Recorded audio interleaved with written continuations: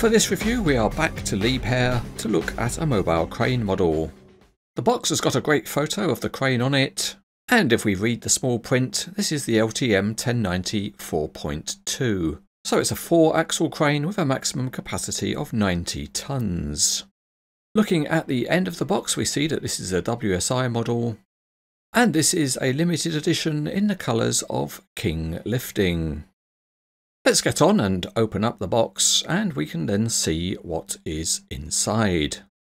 Out come the usual pair of expanded polystyrene trays, and in the plastic bag is a piece of card which is the instruction manual, or rather it gives you a QR code which you can use to take you to where the instructions are.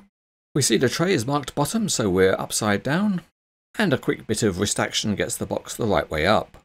The trays are held together by tape all around, so we have to get the sharp knife out, and after we have sliced and diced we can lift the top tray off. Inside the model is protected by clear plastic, and there's also a strip of paper to protect the paintwork from the rope. All that's needed then is a bit of careful lifting work to get the model out. Before we go any further, let's take a look at the livery of this model, which is King Lifting. King Lifting is an English company which was set up in 1982. It mainly works across the south of England, and it runs a fleet of cranes up to the Liebherr LTM 1750, as well as a fleet of heavy haulage.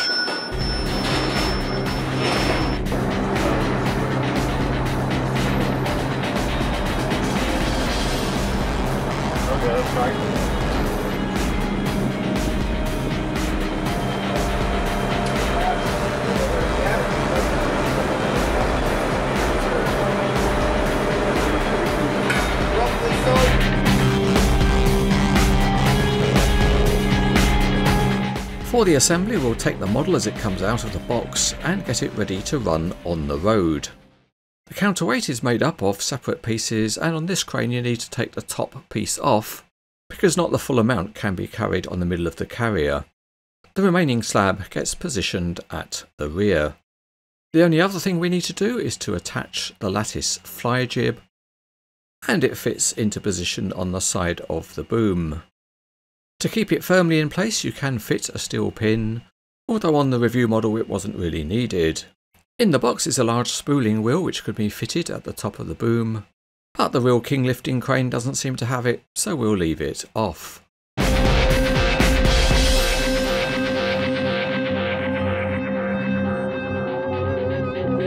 As usual, we'll look at the underneath of the model first, and it has a high quality detailed chassis. All of the many components are finely modelled, and the road tyres look good too. The model looks great in the colours of King Lifting, and the colour scheme sets off the other details such as the beacon lights and door mirrors, and the model also has a realistic number plate. The door has a handle and excellent graphics, and the steps have a textured surface. The wheels also look great in this colour, and the tyres have branding. A highlight of this LTM 1090 model is the very small graphics, and these certainly give a realistic appearance. The high detail continues on to the crane cab, and there are metal grab rails. The detailing behind the crane cab is also really good. There are hoses and other components and more tiny graphics. The high quality graphics are also on the boom with the big King Lifting logo. The lattice fly jib is a nice metal part with metal pulleys, and maybe only the tiny brass nuts and bolts would have been better in black. The detail in the engine area behind the carrier cab is excellent. There are fine mesh grills and other components modelled, and there are very nice textured surfaces on the carrier deck. The main boom ram has a metal jacket, and it's got King Lifting written on it. And in fact the King Lifting branding goes all the way because it's also on every boom section. There's also a hoist cut-off chain and a metal hook, but not so good is that the multiple sheaves are a single block. An unusual touch on this model reflecting the real crane is that the King Lifting name appears on the top of all of the boom sections.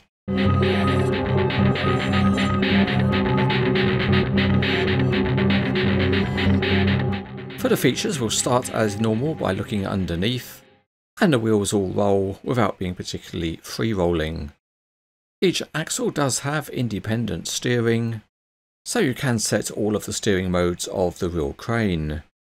And if we go out onto the Cranes etc. test track, it rolls nicely enough in a straight line, but not all of the wheels on the model were fully grounded, although for practical posing purposes this is not really an issue.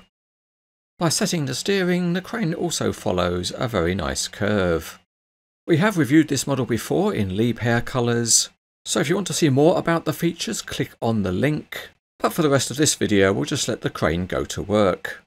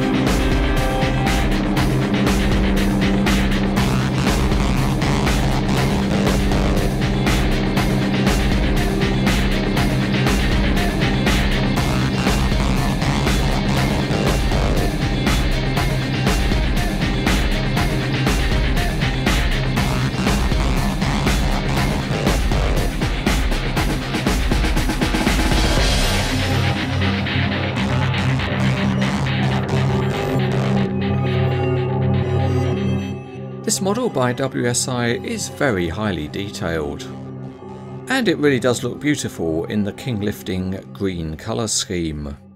The model is also engineered very well, so it's possible to pose the model in very many different realistic ways. Overall, this crane model is excellent.